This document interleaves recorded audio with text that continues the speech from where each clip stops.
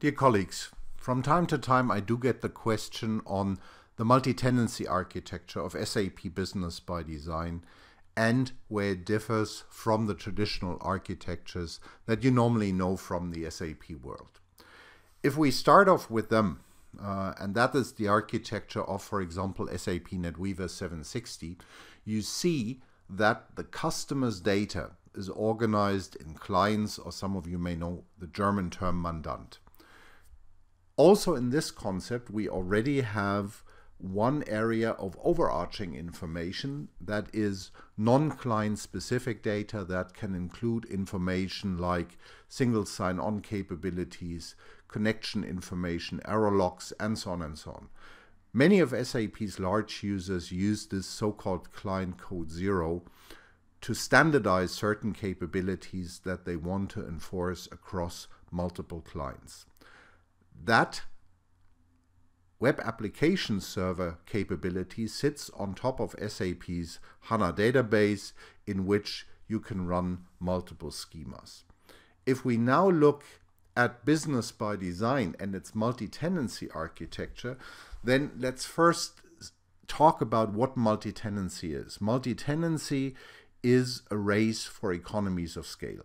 So you try to share as many system resources as possible because you want to lower your cost of lifecycle management, but without violating the principle of tenant data isolation.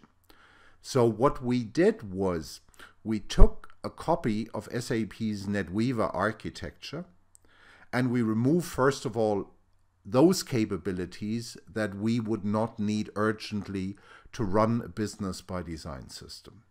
Then we extended the capability of the client concept, which means we introduced the principle or the tenant awareness into each and every capability of our web application server, SAP NetWeaver.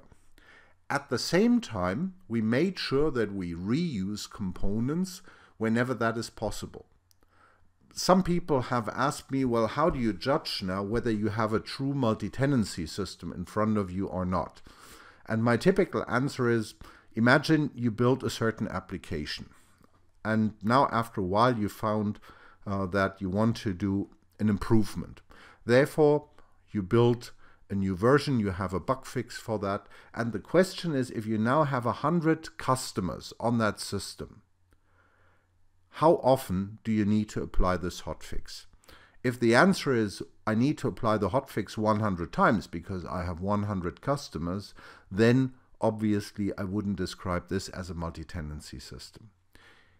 If the answer is, I have to apply it just once, well then it is a multi-tenancy system. The challenge for us was to nevertheless allow for maximum flexibility within a client. So despite the principle of having just one set of code, which is served across all, or which serves all of the tenants, we invented capabilities so that each client can have its own code extensions. That makes the multi-tenancy concept of Business ByDesign so powerful. Therefore, multi-tenancy is first of all a capability of the web application server, and with that said, the critical part is the application lifecycle management. The underlying database should be capable to work, or should be capable of handling a multi-schema environment that has multiple advantages, but that is not absolutely necessary. A next question would be, well, what is now the optimal number of tenants? Should my ambition be to run 1,000 tenants per system? Well, as the slide indicates, and if we want to compare such a system with a bus, and the people on the bus then are, or the seats in the bus are the tenants, we can have small buses, medium buses, and very large buses. And whether you now take a very large bus or a small bus is predominantly a function of the risk, the CPU load that you require for a specific tenant, and the size of the tenants. If I, for example, have one tenant with 800 users on it, then it might be a good idea to add another 20 smaller tenants to that system but to keep the number then in that range. If at the same time I'm talking about a system with test tenants, so tenants which are only used from time to time, then I can easily run 60, 90, 120 tenants on such one system, and that is perfectly okay. The number of tenants is therefore predominantly a function also of the underlying database server. Currently, we are using HANA machines for the production environment with 3 terabytes of main memory, so we can run a large number of tenants on it.